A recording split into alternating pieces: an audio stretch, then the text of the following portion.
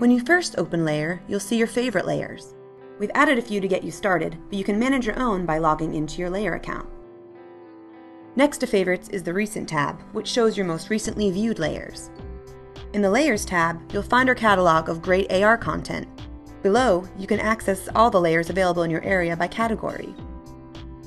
If you're new to Layar, we suggest starting with either the Featured or Popular layers.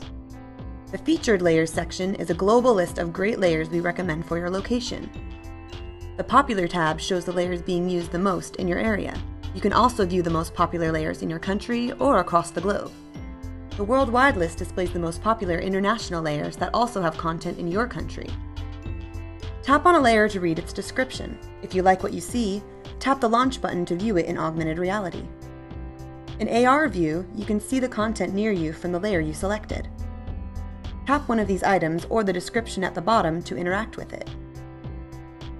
You can refresh the layer, view the layer as a list or map, adjust the layer's settings, take a screenshot, share it to Facebook, Twitter, and email, or add the layer to your favorites list. The last tab is Settings, where you can change preferences, log in or out with your Layar Facebook or Twitter account, read more information about Layar, or contact us. So that, in a nutshell, is how you use Layar. If you have questions or feedback, please visit support.layar.com.